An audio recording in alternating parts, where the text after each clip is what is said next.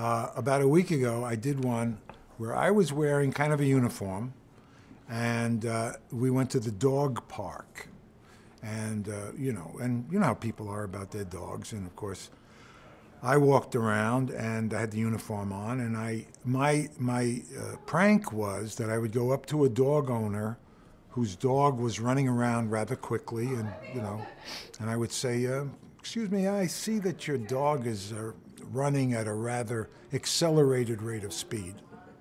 And they go, "Huh?"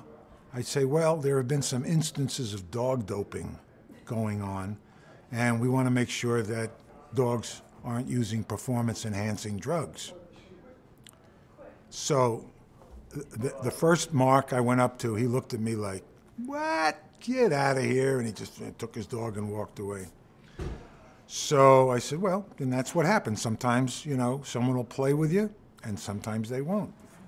So I walked up to a girl, and I said the same thing. And she went, "Oh, really?" And when you hear that, you go, okay, I've got someone that's, we can work with this. And I went on to say, so I'm going to need you to have your dog pee in this cup. And I take a plastic cup out, and I hand it to her, right? So not only did she say, okay, but she said, where should I do it? And I said, well, I don't know, but I'm going to give you some privacy. And she said, well, how about if I take my dog behind this tree? I said, perfect. And I walked away,